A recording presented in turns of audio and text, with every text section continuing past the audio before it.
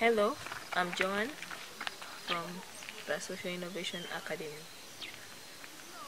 When I was a little girl, I was a victim of malaria, to the extent that I could get malaria almost every single week.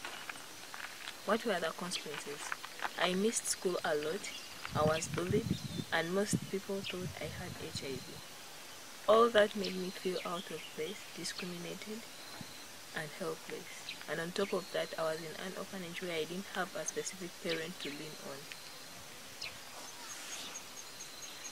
292,000 African children died before their 50th birthday because of malaria. Did you know that malaria kills more than HIV in Uganda?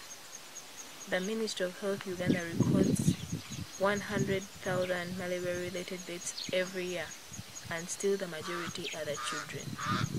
Self-repellent, we envision at having a malaria-free world by preventing malaria through using natural components to ward off mosquitoes.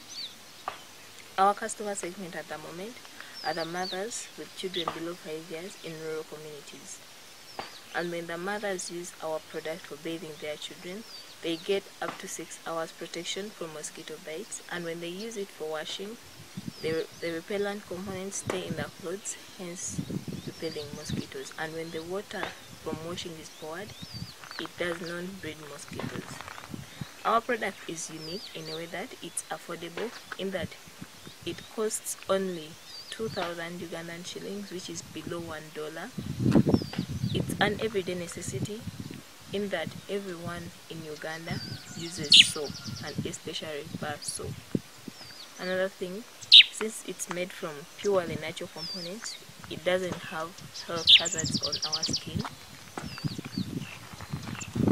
And another thing, we are planning to do sensitization to make awareness about malaria and the way it can be prevented and how to differentiate it from other diseases, because we realize that people in rural communities are not aware of malaria and the possible ways, the available ways to prevent it, which can also be one of our marketing strategies.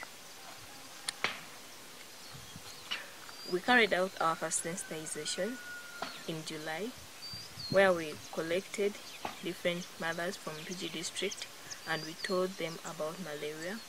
We also produced 30 kilograms of soap for testing that we distributed to mothers and the tourists whom we plan to be our customers. We collected the feedback, but right now we need to test the product and get legal acceptance to sell it locally and internationally. So we are looking for your support financially and in knowledge.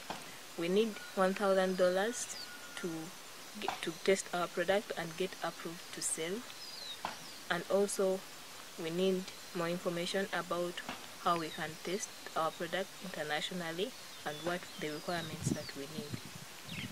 Your support in terms of financial to test our product, and in terms of financial to support our project to go to the next level, will be highly appreciated. Our mothers, our sisters, our friends, and everyone in the world doesn't deserve to die and suffer from malaria. Let's come together and fight malaria.